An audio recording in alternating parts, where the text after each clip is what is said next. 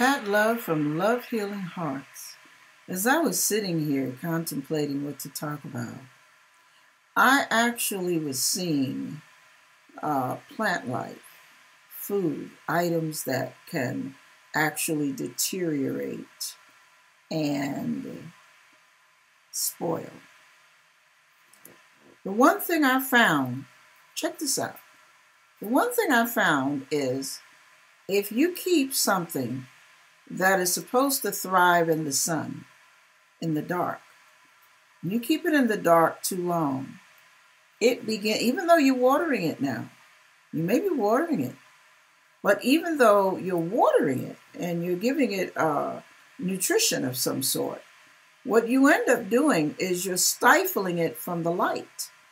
There's a certain amount of light. I don't know. I can't really, I don't know if it's called photosynthesis or what. I'm not a scientist. I ain't even going there.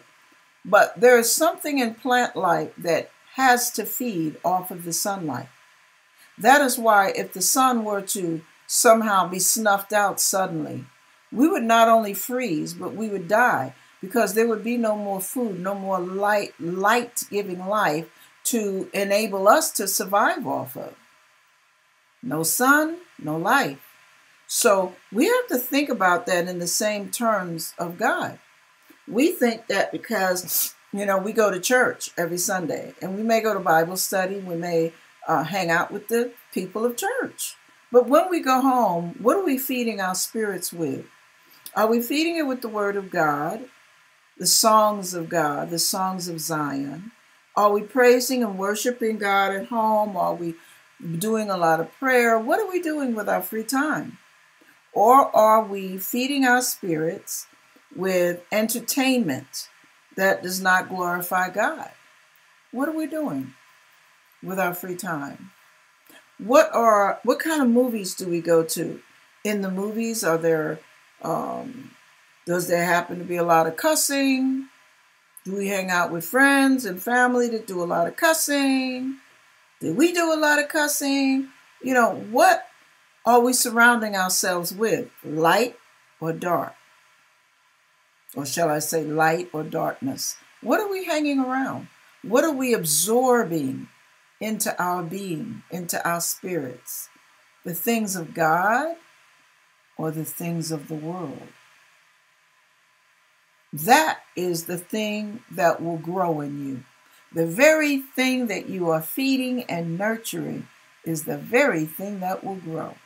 So if you are trying to live a saved life, you cannot hang with a bunch of people that are cussing, fussing, fuming, fighting, going through all kind of changes, drinking, getting high, barroom brawls, whatever. You can't get into all that. All these boyfriends and girlfriends that are great in bed and they want to whisper sweet nothings in your ear and tempt you to the hilts. And you're sitting up there sucking it all in and goes, ooh, baby, yeah, I like that titillating feeling. Well, that's not what you should be feeding. If you are truly trying to live a life of holiness, you cannot make provisions for the flesh. Oh, yeah, I know. I'm being such a buzzkill. Yeah. But guess what? God's a bigger buzzkill than I am because I have to obey those same rules I'm telling you to obey. But it's not a buzzkill when you're close to God. You get rewarded. You get the inner satisfaction, the peace, the life. Life comes from dwelling in the light of the living God. You're not going to get light from hanging out at the nightclub, shaking your booty. Yeah, you might get a little thrill from shaking your booty and flirting around with the fellas. But you're not going to get that life-giving light that comes from dwelling in the light of the sun, S-O-N.